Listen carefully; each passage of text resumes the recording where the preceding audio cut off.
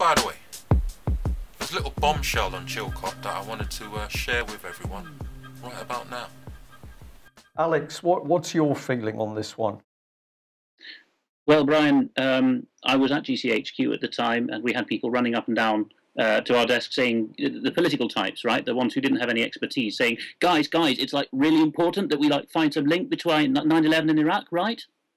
Some months before Catherine Gunn, who was in my very section, became the whistleblower and leaked that email to The Independent about spying on the UN in advance of the second resolution. So the first thing we had in the services and in the intelligence agencies was, there is a drive to connect Saddam to something we can pin him to.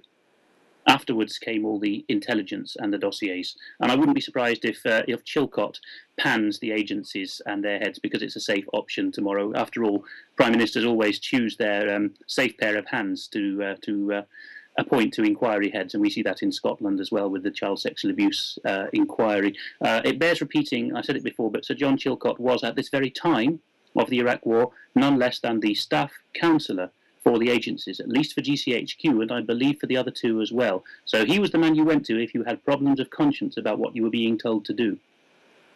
I've got to pause for a moment because I didn't know that, Alex. I'm happy to admit that on air.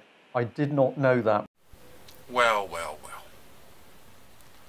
Now, in case you didn't fully understand what Mr. Alex Thompson just said, Chilcot was staff counsellor for the Joint Intelligence Services in the run-up, in the lead-up to the actual Iraq War.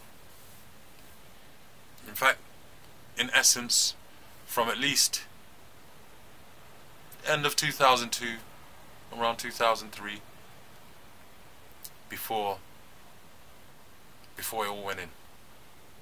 Before we went in and created the disaster that we've created and that we're still suffering from now, and that so many people and just too many lives have been suffering from. But yeah, that's Chilcot. He's the one who, when people said, you know what,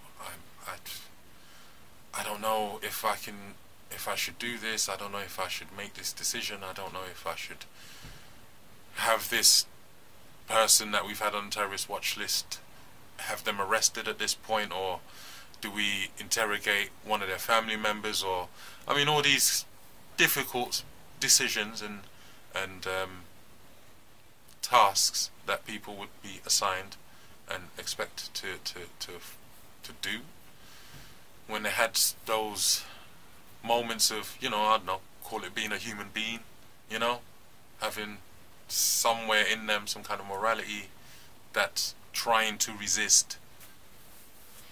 And he was the one that said, no, it's fine. You're doing it for the good of Britain. You're doing it to make many people safe. That same softly spoken voice of reason has now said, yeah, a lot of what happened shouldn't have happened. Well, again, we already know the way the so-called establishment. A friend of mine asked me, what do I mean by the establishment? I mean those who are in comfortable positions, who rig the system to benefit them and only them, and whoever they choose, and to hell with the rest of humanity. That's who I mean by the establishment. They're in different levels of society. You know, not all of them, when I say comfortable, I mean not all of them are millionaires and billionaires. There are some absolute idiots, or yes men, or foot soldiers, who don't have millions in the bank, but who are still happy to be order takers and just go out and do whatever their masters tell them. They themselves are also part of the establishment because they help keep the status quo going.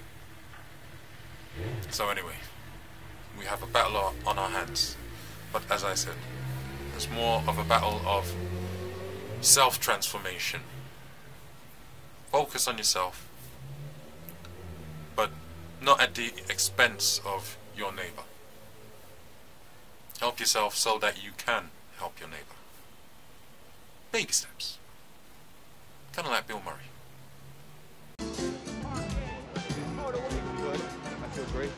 feel wonderful. I feel good.